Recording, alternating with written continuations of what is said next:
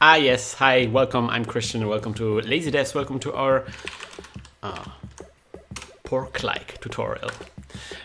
So today we are going to be, last time around you might saw we create like little slime here. Sorry about that. And today something we want to do is we're going to actually expand the system of the monsters. We're going to try to add more functionality to it. And I think one big step that I've been kind of dreading a little bit, but we really need to do this step, is we actually want to probably turn our main character into a monster, into a mob. I actually looked up what mob actually means, where the word mob comes from, and it means mobile. Makes sense to me. So our character is also a mobile technically, so he's also a mob. I usually associate mob with, like, it seems like mob is like a mob of gremlins, you know, like to me it was like always like, okay, these are like monsters. But yeah, we are a monster, obviously, apparently. So we want to expand this mob system that we have to kind of carry all this information that we need for our character. And a lot of the information is already already there. We need to have the offset X and offset Y. We need to have the socks and soy. We need to have the flipping. The morph. What was the morph? Oh yeah, we need the morph as well. And the timer we actually don't need. Because the timer is, I think, something that is going to be for like basically the entire turn. So, you know, there's going to be a timer for all of the mobs, enemy mobs, and all of our character as well. So yeah, I'm going to just copy this, and I want to make sure that maybe our mob system can actually take in all of this information, and then we're gonna like figure out how we're gonna feed required information to our players, and how we can make all the existing systems work with this stuff. So we're gonna make sure that, you know, there's all of the information has like some starting values in here. So equals 0. Flip equals false. Oh, I just noticed flip is not possible, so let's make it FLP. And then morph. Like so. So we said that the T is not something we're going to actually save inside the mob, because the T is a kind of like a global counter for how long the animation is happening. So we're going to keep the PT around. Now let's do an add mob 2. That's going to be a slime. Add mob 1 for our player. So our player is going to be the mob number 1. So yeah, this was my thinking here. We can start actually maybe also getting these things out. So we're gonna try to replace all of our systems so they will work with every type of mob. Okay, so now we actually have to think about this 1 and 2 here, about these things, because these are kind of like we defined it that this is the type of the mob that we're going to spawn. So somewhere in our program there has to be kind of like a library of mobs that are like kind of like a bestiary, so to speak, that our add mob function will pull information from. So this bestiary thing can include information like what kind of animation, what kind of sprites am I using for this mob. And later on, when the mobs actually have like maybe health points associated with them and an attack power, it will also grab these things from it. So it's like, okay, this is like a very simple slime. It has 1 health point. So we're going to spawn this mob with this kind of health point. Generally, something I'm doing here, and that's kind of like, because this is like a small program, we have to keep everything compact. The mob is gonna contain information about, you know, graphical stuff, where the sprite is and stuff like that, and what kind of stuff like that, where the animation is. What kind of frames we're using for animation, and, you know, what the offset is of the sprite, but also gameplay information, how much health this mob has, which I think is fine in this case. Again, it's good to kind of like keep things separated, but, you know, at some point it's like you're creating more overhead than is necessary. I think for Pico-8 that's fine. Okay, so I think up here, let me see how I did it last time around, because this time it's going to be a bit different. Okay, so I'm going to create a library. I'm going to call this mob Ani. So because this is the thing that concerns me the most, this is the thing that actually stops me from proceeding. It's going to be a kind of like oh wait, how do I'm going to do this? Yeah, so we're going to do like a mob ani. That's going to be like array that contains the animations for each mob. And of course, now there's a bit of a problem here, because we see that every animation contains of 4 values. So we could do something like this, like a array of arrays, so to speak, right? So this kind of like the first entry in this array will have the animation for our player, because our player is mob number 1, and the second would have the animation for the slime. But I think, just because I know exactly how I want to later compress all this information, so it's kind of like doesn't take up too many tokens, I think we can generate this information just from the starting frame.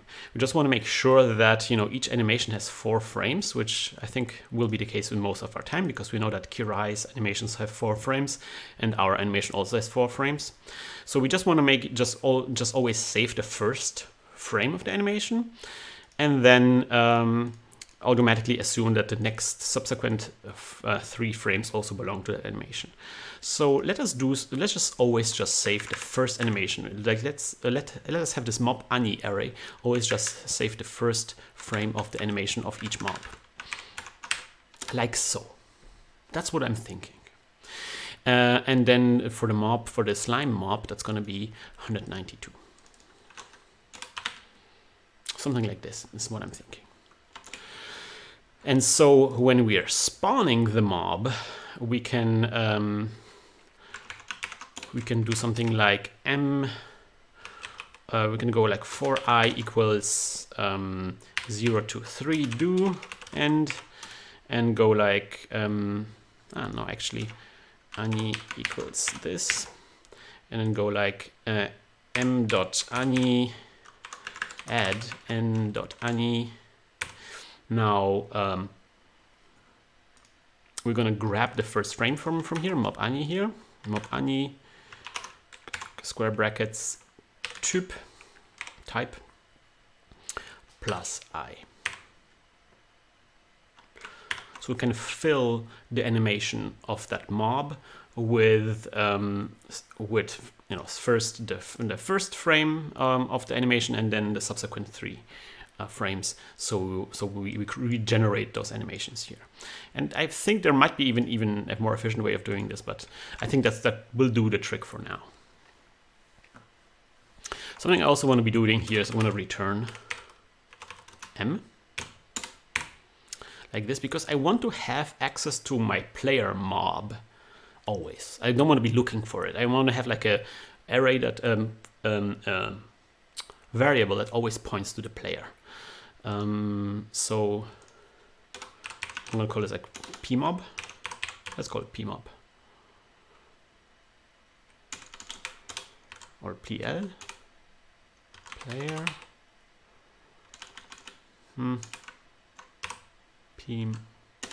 let's go pmob equals add mob, like this. And so when let's just like go from, so we don't need this technically anymore. That's no longer necessary. We're just drawing all of the mobs and we don't care about anything else.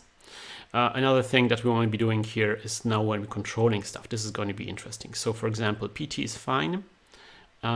Here is where we're moving the player. So this is during the player's turn.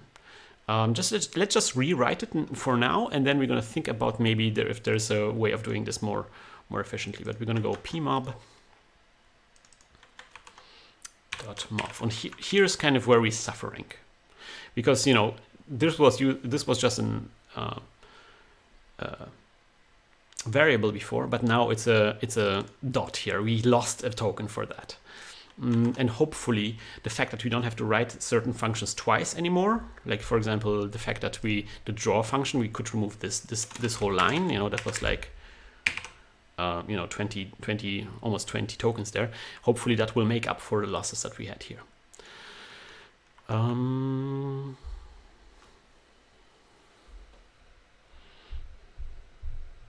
So off the bat here, you see that there's mob walk and mob bump. And those are kind of like things that are interacting with the information in our player.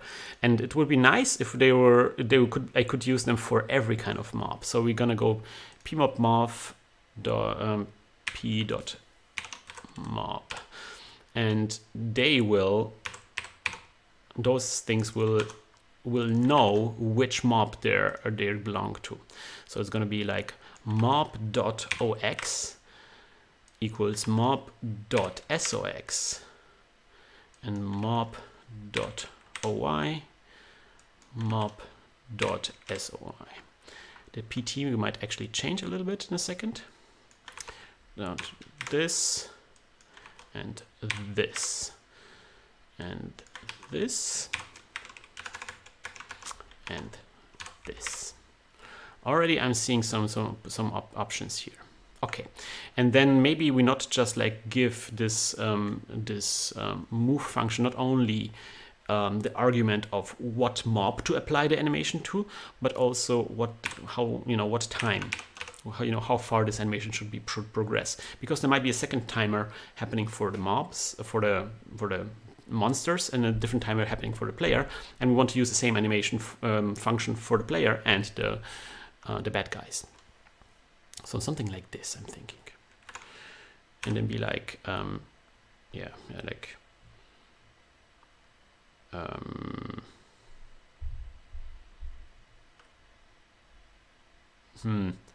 anity, something like animation timer, and then be like here. We might actually, we could save some tokens here maybe.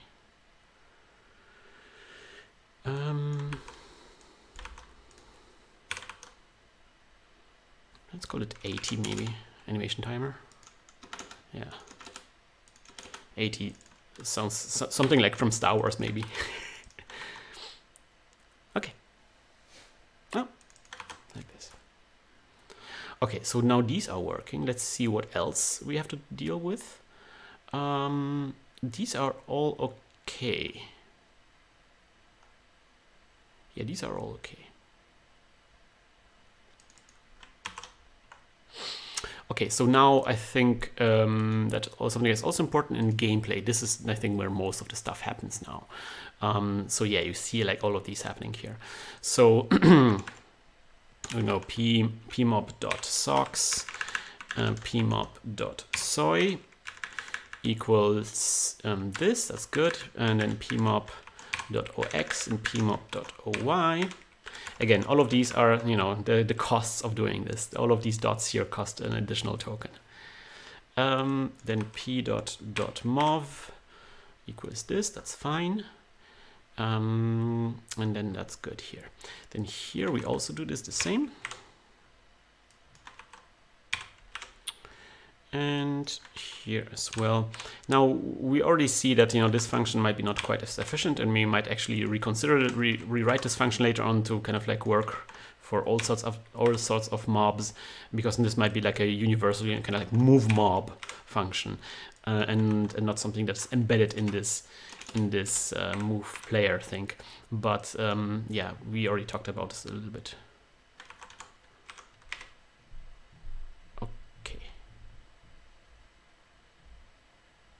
Yeah, that's good. And then here pmob.mov. Good. Let's see if there's any other situation where we have. What about how do we just making sure that here when we're checking the yeah, here, see pmob.x. See, we need the player position a lot. And so every time we actually access the player position, now we lose a token.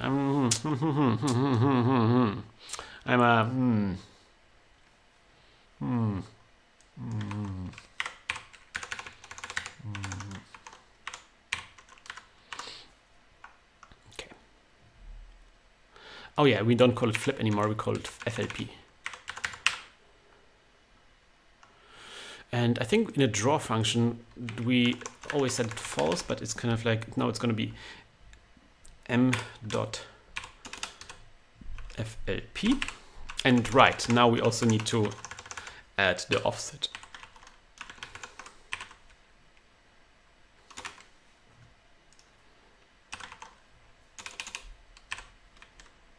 Like this. That works. It probably won't work. Oh my gosh, it works. I can't believe it, it works. Holy crap! I am the best programmer in the world.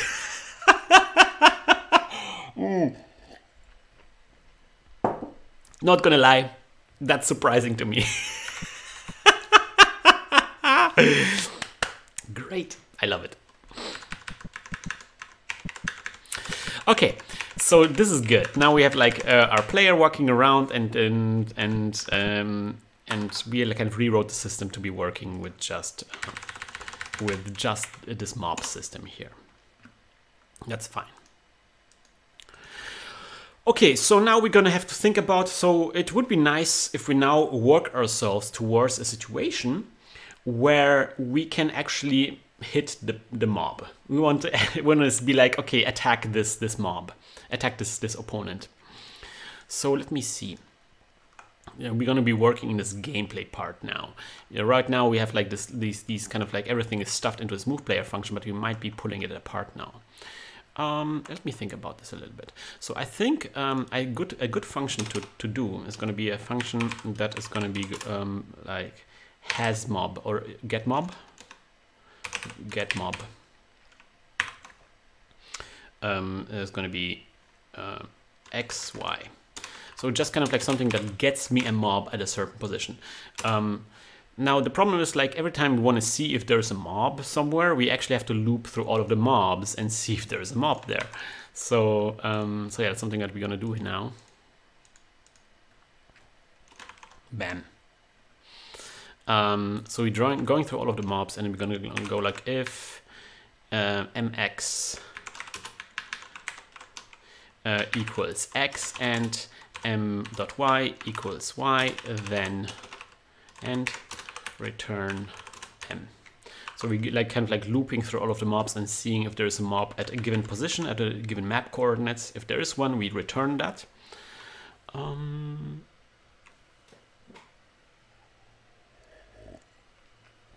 Yeah, we return that. And otherwise, we return false.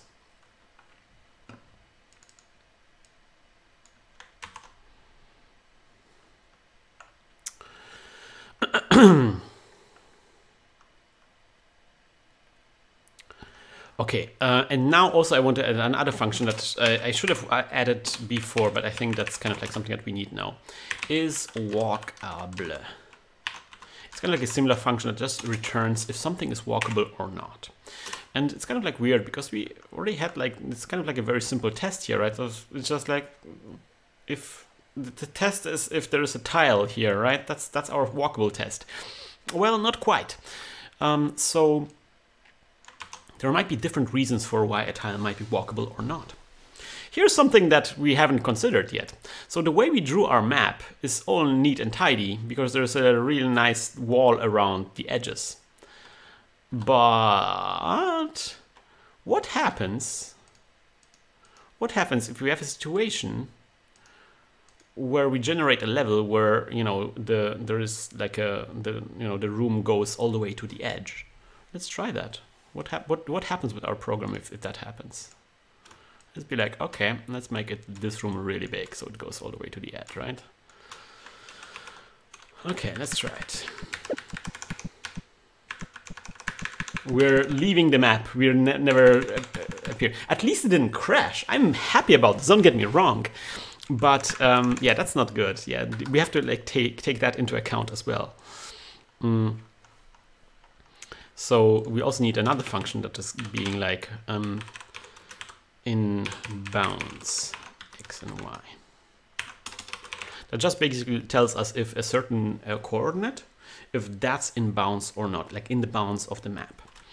So we're gonna go like if x is smaller than 0, or y is smaller than 0, or x is greater than 15, or y is greater than 15, then we can actually return that.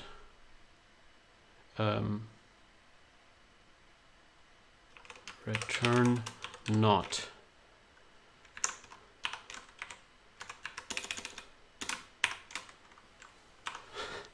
So like if this entire statement, if that's true, we are out of bounds. So we're returning like the reverse of that. That's why there's the not.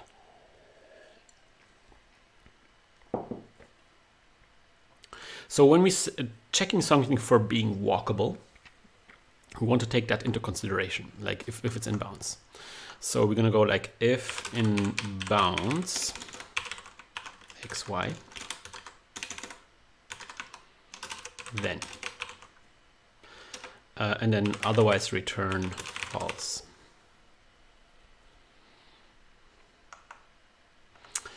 And then here's where we check if something is a wall. So we're gonna go like if fget tile 0,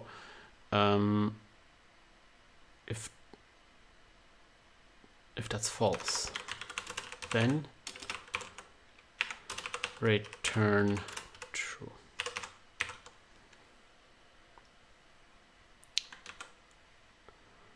And now we're going to plug this as walkable. All of this has a point. Don't be like this. So we're going to check if this is walkable. We're going to plug this in here. So if it's walkable, is false, right? Is false. Then no, actually no. If it's walkable, then we walk, and if it's not walkable, we don't walk. So we're actually switching these things around now.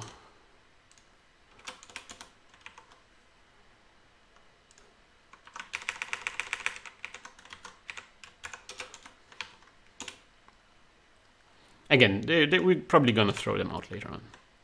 Let's try this. Oops, something is wrong. Nil with a number. Something is nil. Yeah, right. Oops.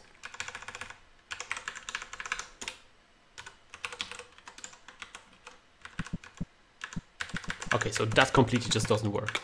But at least it doesn't let us leave the screen. That's good. That's an improvement already. But also it kind of ignores the. Oh yeah, of course we didn't do the fget. So we're gonna go here. This part we're gonna copy out. And that actually means that we might not actually need the fget here, although we do have this thing here. So yeah.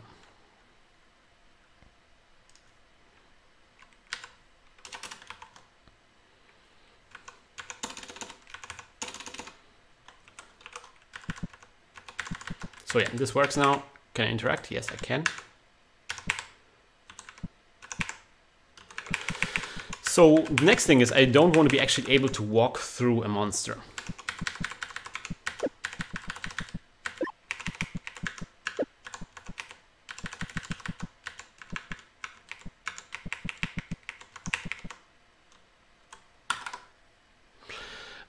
So something I noticed that was kind of like very useful is to kind of have like different modes how we check if something's walkable, because depending on who's asking, a tile might be walkable or not.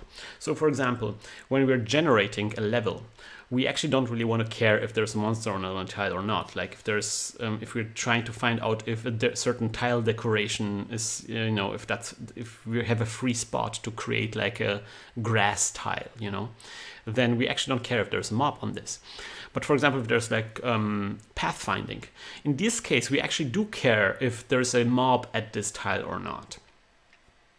So I like to have this mode here, and that mode would kind of like specify what kind of mode we're talking about. So we're gonna go if mode, but I don't want to always have to spell it out which mode it is. So there's gonna be like a default mode, and then there's gonna be like a special mode for different types of checking if something is walkable. So usually if mode equals nil, then mode equals, we have to think about what the default mode is good. what the default mode is. But I definitely want to be in a situation where it's like, okay, if the tile is walkable, then we're gonna make sure that, okay, if mode equals check mobs, then end. And then we're gonna go if get mob xy equals false. So if there is a mob, if there's no mob, then return, or no, let's go do it like this. If mob, then return false, else and return true. Something like this. Can I make it a bit more simpler? I cannot just return get mob.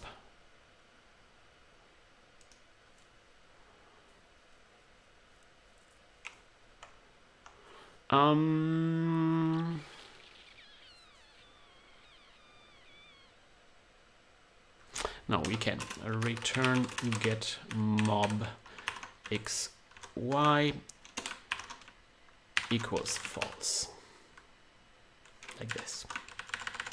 So if this statement get mob xy equals false, if there is no mob, if that's true, then that means that this tile is walkable.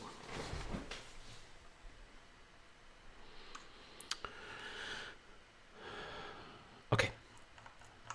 So here, where we're checking if something is walkable, we actually want to check for mobs as well. So we just know if we can like freely walk into something or not. So now the mobs actually stop me. And so now this is a situation where we can actually think about, you know, how we can start interacting with the mob, attacking maybe the mob somehow. Something I don't like here, and I have to think about how to do this, is that I'm behind the mob, that my sprite is drawn behind the mob. Not my favorite situation. But alas. Okay, so now that we hit the mob, it's kind of like worthwhile to figure out, okay, why. So this is now, okay, the tile is walkable, so let's just walk. But otherwise, if the tile is not walkable, you have to figure out, okay, why is the tile not walkable? So, so we're gonna go like not walkable. We're definitely gonna do a bump here, but then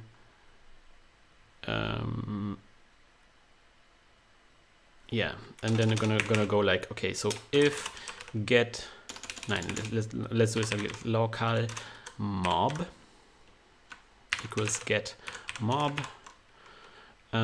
dest x dest y.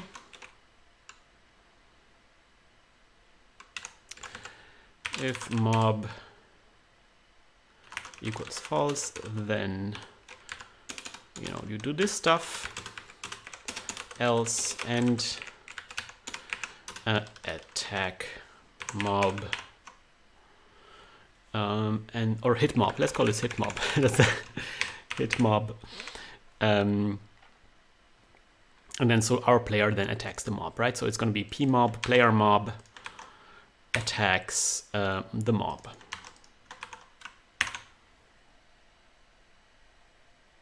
Am I missing something? It's that easy, right? So now we just have to write the hit mob function.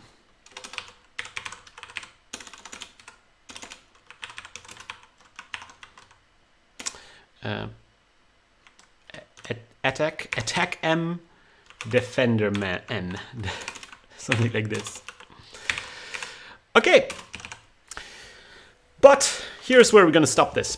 So in the next episode, we're going to try to actually do this attacking function. So because we're bumping, the animation plays already correctly, like we're bumping against the mob.